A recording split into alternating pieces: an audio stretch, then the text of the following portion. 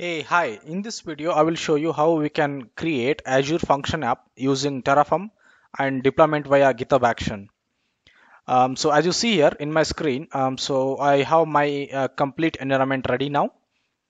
So to know more about how you can set up your environment, like setting the GitHub account, GitHub repo, GitHub secret, and GitHub actions, please do watch my previous videos where I have explained everything from the scratch. And also, please do subscribe my channel. That would really encourage me a lot.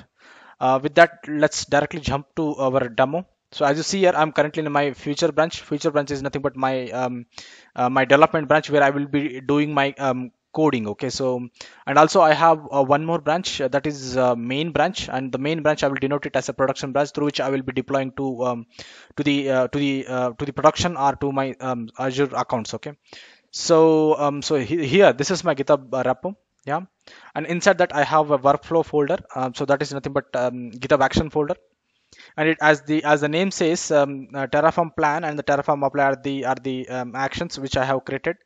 So namely, Terraform plan is meant for creating a Terraform plans, and it is pointing on future branch. Whereas Terraform apply is again as the name suggests, like it is meant for doing the Terraform apply task, and it is sitting on the it will be invoked on a future on my main branch. Okay, so that's a brief about those two workflow YAML files. Yeah, so after the YAML files I have two more Terraform files under the root of my repo. So one is main.terraform file. So this is meant for Azure RM provider purpose, and also it contains a definition of my Terraform backend configurations. Okay, so which will maintain the Terraform state file. Okay, yeah, so that's a main.terraform file. So let's directly go to our core file, which contains the all the codings related to our function app creation. Okay, so let me quickly walk you through this code, and then we can go for the demo. Okay, as you know that to create a function app or to create any Azure services, we need to have a resource group which where we will be keeping our service, or where we will be creating our services, right? So this is the Terraform block which will be creating the resource group. Again, the keyword of or the resource type of creating the resource group in Azure is Azure RM underscore resource underscore group.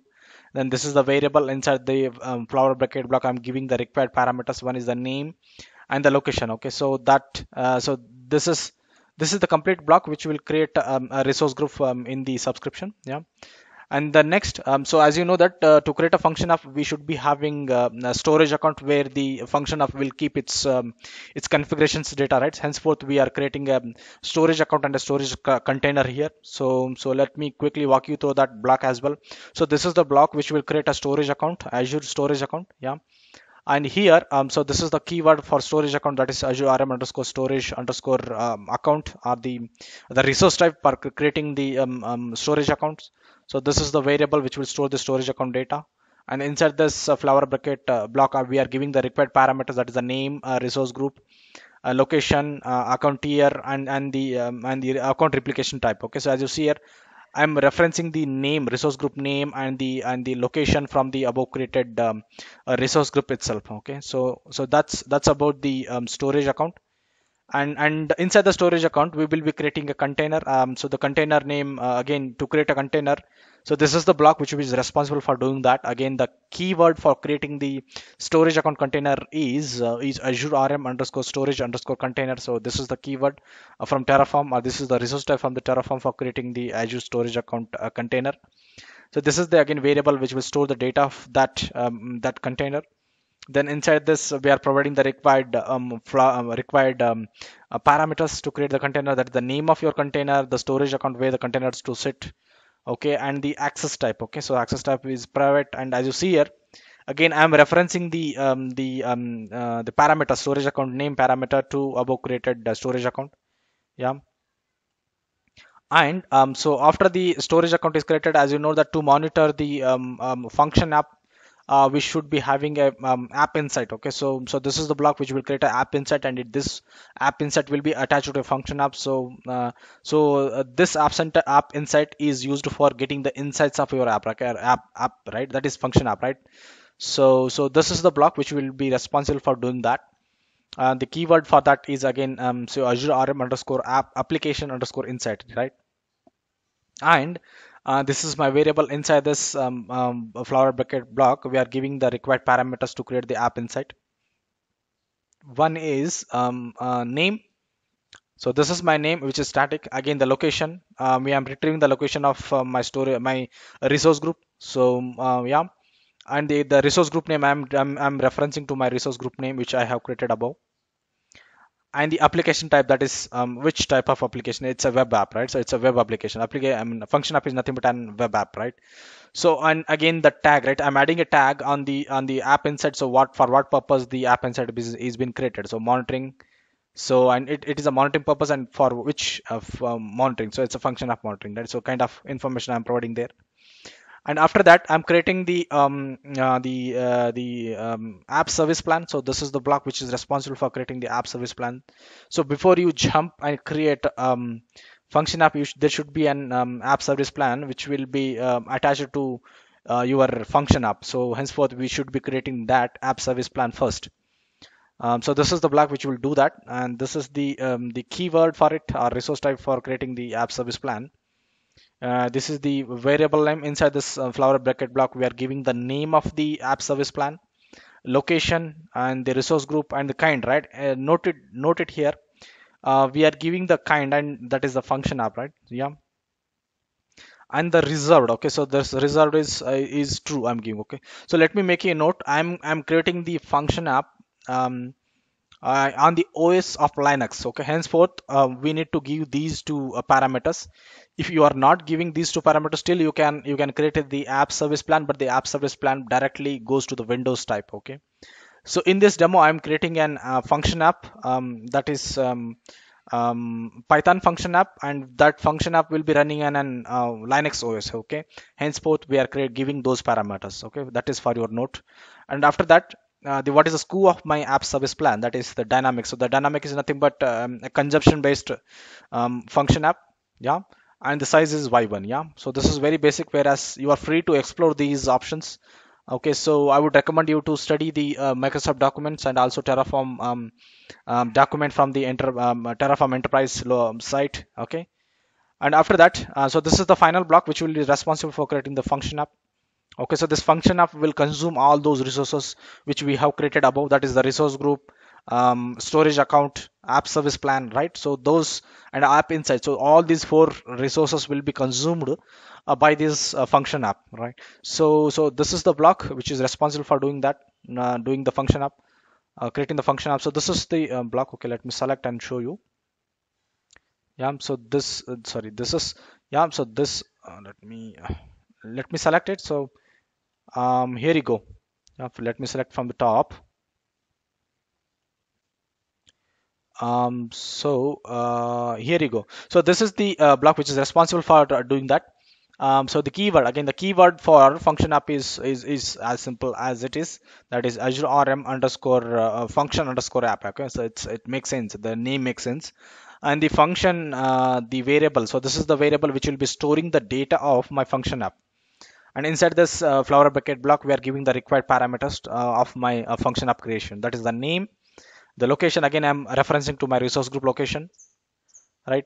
And the resource group, the resource group name is again a reference to above resource group.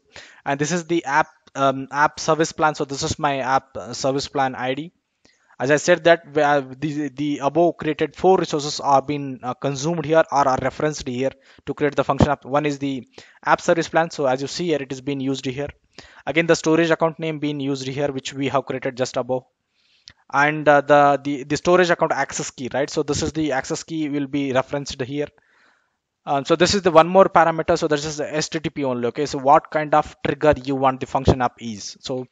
So we are creating the function app that is the HTTPS, that is HTTPS function app only, right? And the version. So version is what is the function app version? That is the 3. And again, as I said in the above as well, so we are creating a function app which will be running in the Linux machine. Okay, and the function app is meant for Python function app. Okay, so henceforth the OS I have chosen as of Linux.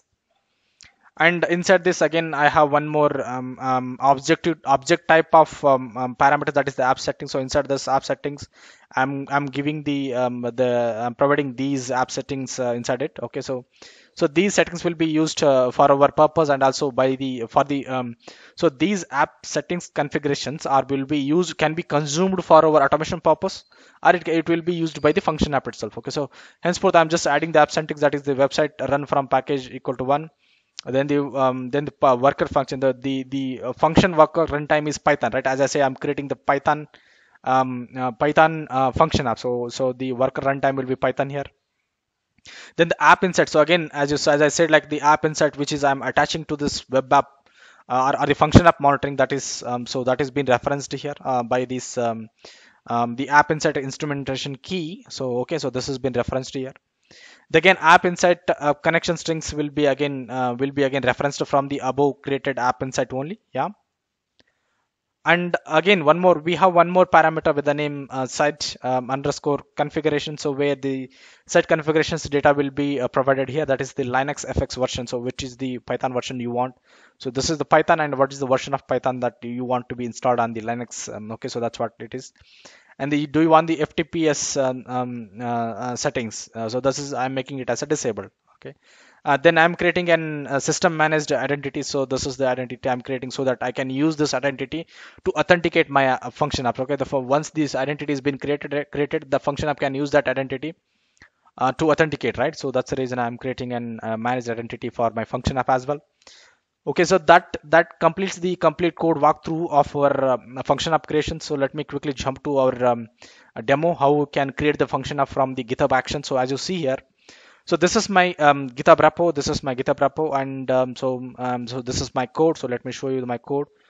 Yeah, so this is my code. Let it open. So as you see here, so currently, this is my main file, which is contains the basic files, but I am yet to merge it. Okay, once I merge it, it will show the required files. Okay, it will also include so this file, that is the Azure Function App data Terraform file, will come and sit here, and that will be responsible for provisioning our function app. Okay, so as you see here, so let me quickly walk you through the Terraform plan with what it says. So the Terraform plan has already been invoked once I merged these changes. Okay, this is currently, this code is on my future branch, and as I shown you in the main branch, that does not contains the Terraform file, which is responsible for creating the my function app. Okay, once I merged this Terraform plan ran on the my future branch. Yeah, and let's quickly walk you through the what the Terraform plan stays. Okay, the Terraform plan stage says that it is creating the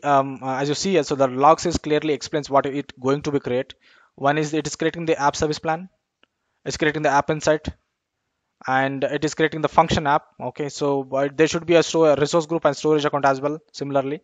So this is the resource group, and this is the storage account creation logs. Okay, and let's directly jump to so this is the container creation. Okay, so it directly says it's going to create 6 resources, 0 changes and 0 destroy. Okay, so that's what we want, and we are happy with the Terraform plan. Now we can directly jump and start the other actions, that is Terraform apply, which is responsible for provisioning the Azure function app, right?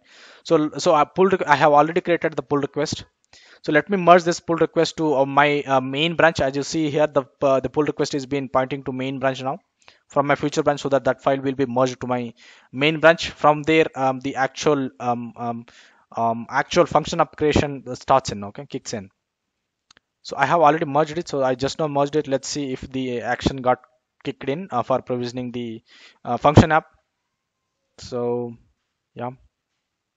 So meantime, let me show you. So this is my subscriptions where I am creating the Azure function app for this demo. So currently there is no resource group here. So resource group will be created once this Terraform apply action starts working. Okay, starts kicked in. So parallelly, let me parallelly walk you through the Terraform apply logs. Okay, so as I always recommend, please do always try to see the Terraform plan and the Terraform apply log, so that you will understand that what actually the Terraform is doing. Once you understand what actually the Terraform does, then you are easy to, that would really help you to code, right? So yeah. So that's the reason I always suggest you to just always have a glance at the Terraform apply logs. Okay. So as you see, it's currently created the resource group. Yeah, resource group creation is completed. Then the app service plans. Okay, that is the service plan got created successfully, and it has created the storage account, and the container is also got successfully created inside the storage account. Yeah. It's currently deploying the app insight. Okay. So app insight is also got successfully created. Now it is deploying the function app. Yeah.